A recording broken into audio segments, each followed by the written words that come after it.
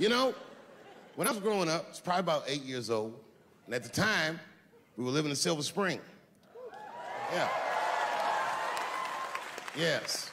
Common misconception about me in D.C. A lot of people think I'm from the hood. That's not true. But I never bothered to correct anybody because I wanted the streets to embrace me. As a matter of fact, I kept it up as a ruse.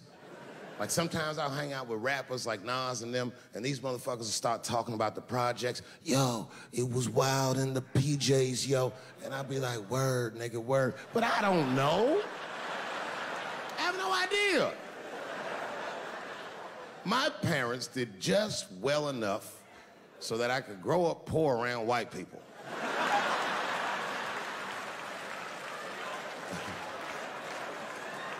And to be honest, when Nas and them talk about the projects, nigga, I used to get jealous because it sounded fun. Everybody in the projects was poor, and that's fair. But if you were poor in Silver Spring, nigga, it felt like it was only happening to you. I know the pain of that first sleepover at a white friend's house. And you come back home on Sunday and just look at your parents like, y'all need to step your game up. Everything in Timmy's house works. Remember the first time you saw that? In a cold winter, and you'd be at a white friend's house and see the motherfuckers in their living room without their coats on?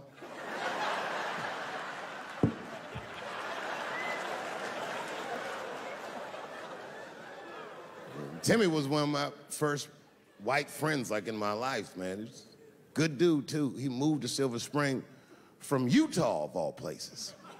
I guess his family was affiliated with that Mormon church they got down there, and me and him used to hang out. And one day I was at his house, we were just hanging out, and Timmy says, Dave, why don't you stay for dinner tonight? I said, oh, man, I'd love to, but I can't. If I'm not home before dark, my mother will kill me. That was a lie. My mother had several jobs. I hadn't seen her in like 3 or 4 days.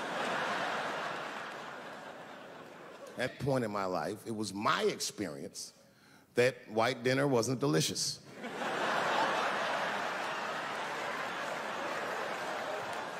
I'd rather go home and fry some bologna or some shit like that.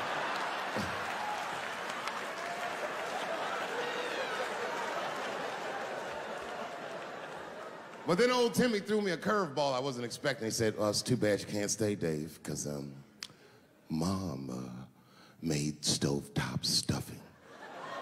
I said, what the fuck, stovetop? Well, hold on, nigga, let me make some phone calls real quick. I had seen that commercial so many times, I had dreamt of getting my hands on some of that stovetop stuffing. And finally, I met a motherfucker that actually had a box of stovetop in the house. I couldn't miss this opportunity, so I pretended to call my mother. And then I came back and I said, Timmy, you're not gonna believe this great news. Mom said I can stay. And he said, fantastic. He said, why don't you come with me and we'll help set the table and then we can say the blessing. I had no interest in setting this motherfucker's table or saying these crazy-ass Mormon prayers. I just wanted that goddamn stuffing. My hands first. My plan was simple.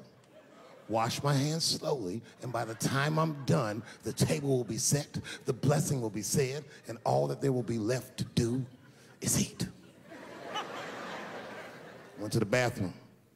I washed my hands very slowly. I must have been in there for about 10 minutes.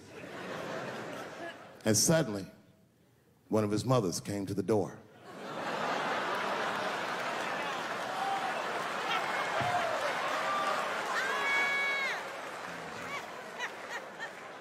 She was like, hi, David, right?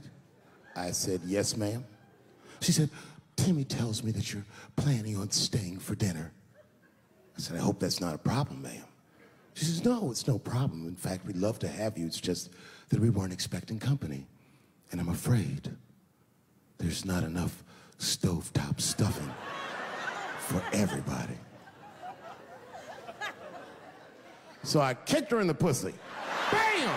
Ladies and gentlemen, I told you I'm dope, nigga. I told you what I was gonna say and you still didn't see it coming. And that's why I make the big bucks.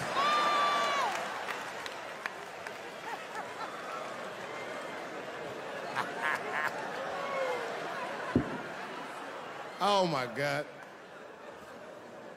But there's a more important reason that I would stop doing comedy right now. And this reason is the real reason that's been percolating, and it really is the crowd, not you. I'm talking about the crowd on the big stage. It's too hard to entertain a country whose ears are so brittle. Motherfuckers are so sensitive, the whole country is turned into bitch-ass niggas.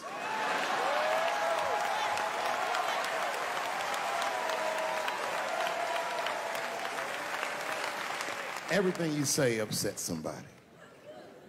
You know, I can remember when it all started. It was when I was doing Chappelle show.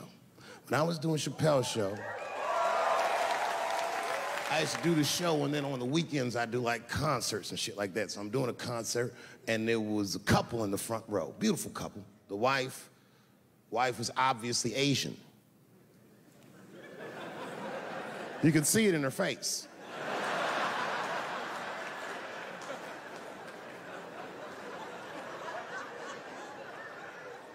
The husband, this motherfucker was mysterious, to say the least. Couldn't quite pinpoint where he was from. Caramel-colored fella, very nice hair, but he could have been from anywhere. Bangladesh, Mexico. I can't guess with a nigga like this. All I knew for sure about this guy is that his wife was a bitch. I could see that in her face, too. No, he was laughing and having a good time, and she was scowling at me at a goddamn comedy show. I couldn't figure it out. And then I realized at some point that she was pregnant, and I was smoking on stage. I said, oh my God, that's probably why she's mad. So I started to put my cigarette out, but then she hit me with one of them fake non-smoker calls. So I just kept smoking. I thought to myself, bitch, that babe will be fine, relax. And I tried to break the tension. I just asked her. That's all I said. I go, hey, where are you guys from anyway? And I could tell that she was on to me. She goes, very condescendingly, she says, I'm from California. If you're asking my ethnicity, I am Chinese. He was like, I'm Mexican, bro. I said, well, I'm sorry if I offended you by asking, but you're a very beautiful couple. And miss, there's no question that you're gonna give birth to the hardest working baby this world has ever seen.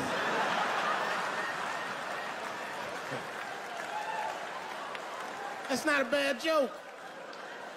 She got very upset. She got up to leave immediately, but she didn't just leave. She had to take one last dig at me on the way out. I will never buy one of your fucking DVDs again, Dave Chappelle. I said, ma'am, with all due respect, Chinese people don't buy DVDs.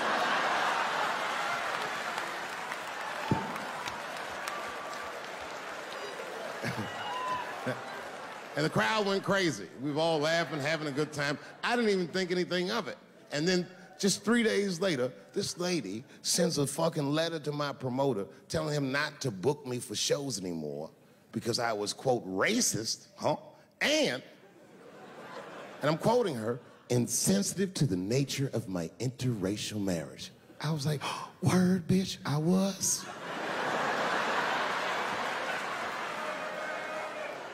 If she would know that I myself am in an interracial marriage. That's right. In fact, my wife is Asian too. Surprise, bitch, I'll see you on Thanksgiving.